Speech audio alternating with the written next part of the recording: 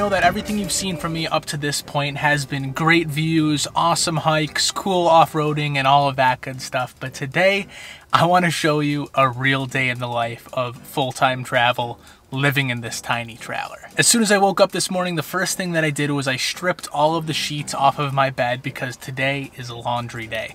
I then took all of my dirty clothes and my sheets and I drove 2 miles off-road and 20 miles on-road into the town of Lake Havasu. Once I arrived in Lake Havasu, I stopped at the laundromat where I did all of my laundry, and once I finished up folding the laundry, I headed in a little bit further into town to a Starbucks. Not to eat breakfast or get a coffee or anything like that, but actually to upload a YouTube video. And since Starbucks is completely closed for dine-in all across the country, I had to actually sit outside of Starbucks in order to upload my video. After that, it was time for lunch, so I headed to El Pollo Loco, which is a fast food restaurant that's actually relatively healthy here in Lake Havasu. So I stopped there and I sat down to edit this footage. I'm editing the video you're watching right now.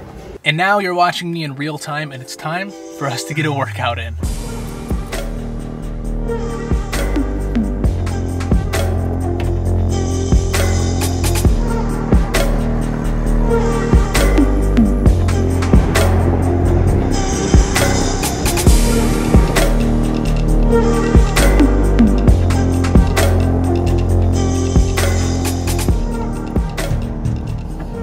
All done with my ride, and now it's time to take a shower.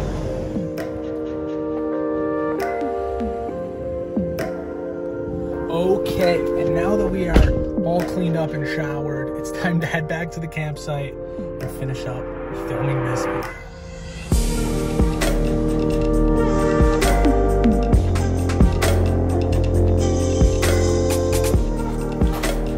Okay, so if you watched Monday's video, you know that I started off that video fully intending on having a conversation all about the camera gear that I'm bringing along with me on this trip across the country.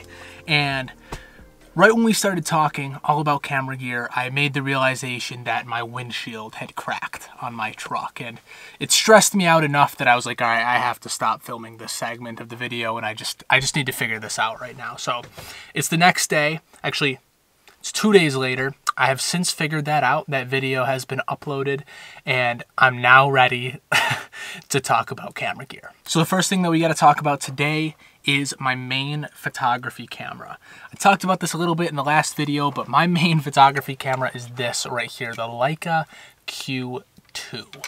I absolutely love this camera. So it has a 47 megapixel sensor, a fixed 28mm lens, and it is essentially a compact point and shoot camera. However, it has absolutely amazing image quality. My only gripe with it is that it doesn't have interchangeable lenses, but the size or the resolution of the sensor, in my opinion, makes up for that. Because it's a 47 megapixel sensor, I'm able to crop from 28mm into 35mm and still maintain like 30 megapixels of resolution. And I can actually crop into 50mm and still maintain 20 megapixels of resolution. So 28mm traditionally would be too wide of a lens for me to have as like an only lens, but because of the high resolution of this camera, I can use it as a 28mm, a 35mm, or a 50mm if I really want to crop in on the image.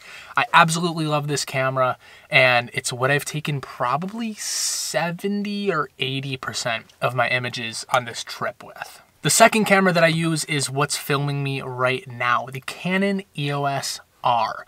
And I know that a whole bunch of cameras from Canon have been released since the EOS R was released, and this is not the newest, most updated camera on the market, but it still gets the job done for me. I love this camera, 30 megapixels resolution. It takes awesome 1080p video and 4K video as well if you're willing to deal with the crop.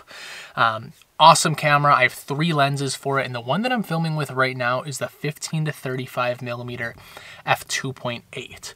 So any image that this is not wide enough to take, I use this camera and this lens to take those images. And I also obviously film all of my videos on this camera. In addition to the 15 to 35 millimeter lens, I also have a 24 to 105 lens, which I use for anything that I need to zoom in a little bit more on. I use this oftentimes for video if I want something a little bit tighter than the 15 to 35.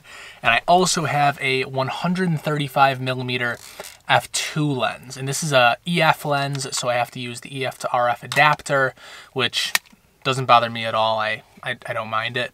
But I use this for a lot of the photos I take of like my truck, and then anything that's more telephoto, I'll use this for. And you'll notice that on the front of both of these lenses, I have a Polar Pro filter adapter. And so this adapts whatever filter thread this is up to an 82 millimeter filter thread, because I have a set of Polar Pro filters that I use for this lens, and the one that's filming me right now. I have a variable ND, a circular polarizer, a 10-stop ND filter, and I think a 3-stop ND filter for photos. And so I can use all of those filters, the same filters for all three of these lenses, because of these step-up rings. The next thing that I have is this Polaroid, and I don't use this for anything except to take pictures at like the top of a hike or something like that, and then I mail them to my girlfriend because she is 3,000 miles away and I miss her. Also, the next thing I have in my bag is the GoPro Hero 7 Black. Absolutely love this thing. I think it's like 1 or 2 generations old, but this one still really gets the job done for me. It has amazing stabilization, and the only mount that I've really been using for it is this suction cup mount. I'm able to stick it to basically any part of my truck, and I just get time lapses of me going from one place to another, or off-roading, or different things like that, and it works really, really well. I do have a chest mount and a head mount and a wrist mount and a selfie stick and all sorts of mounts for this, but I have not used any of those since leaving home. I've literally just used the suction cup mount. I also have this Mavic Air 2 drone. I bought this just before leaving because I did some research and learned that it has new active track capabilities, it's called, which is basically its ability to track an object and keep it in the center of the frame. So when you see those driving shots of me driving my truck and the drone's following me, I'm not actually even piloting it. I basically just set it up on one of its active track modes and I let it do its thing. I mean, every once in a while I'll be fiddling with the joystick a little bit if I'm not on a main road and I'm away from other people, but it does an amazing job of tracking me. 12 megapixel sensor, shoots great 4K video, it takes photos when I need to take a photo from the sky, but I'm 99% of the time just taking a photo with a camera. I don't really do photos with the drone. I'll probably be at some place at some point where the shot I want to take can only be taken from the sky, so I'll probably use it, and I have it for that when I need it. But for now, this is purely a video tool, and I love it. The last camera that I use that I think I'm going to stop using as much as I've been using it is the iPhone 11 Pro Max. This thing is awesome. It has the wide angle lens, I think it's like a 13 millimeter equivalent. It's got the regular lens, which is like a 26 millimeter, and then the telephoto lens, which is like a 50 millimeter. It takes really good 4K video if you have good lighting. If you have enough light present, it really struggles in low light. But for the shots of me like walking into the gym and like climbing up something, like scaling up the side of a mountain when I don't feel like lugging my big camera with me, this thing works amazingly well. You do have to work within its constraints. I mean, if there's wind blowing, the wind noise on it is terrible. And if it's too dark out, it's not gonna look good. But if you work within the constraints of the iPhone, it looks really, really nice, and it's a great supplemental camera to my EOS R. Overall, if I had to pick something that was my absolute favorite from all of this gear that I just showed you, it would definitely be the LEICA Q2. This thing it's just such a great camera. I love Leicas. I'm obsessed with them. I'm definitely a Leica fanboy. I used to have a Leica Q, the original one, and then I had a Leica MD, which I sold recently, and I picked up this because of the higher resolution, my ability to crop a little bit, and because honestly it just looked really exciting and I thought it would be a great camera to travel with. Let me know if you have any questions about this or if you want me to make a video just talking about this camera. I'd be happy to do that, but yeah, this thing rocks. A big part of the reason why I made this video today and pulled all of my camera gear out is because the batteries on just about everything are dead right now and I need to charge them. So I'm gonna wrap this video up here and I am gonna charge the batteries on all of these because tomorrow I'm heading to California.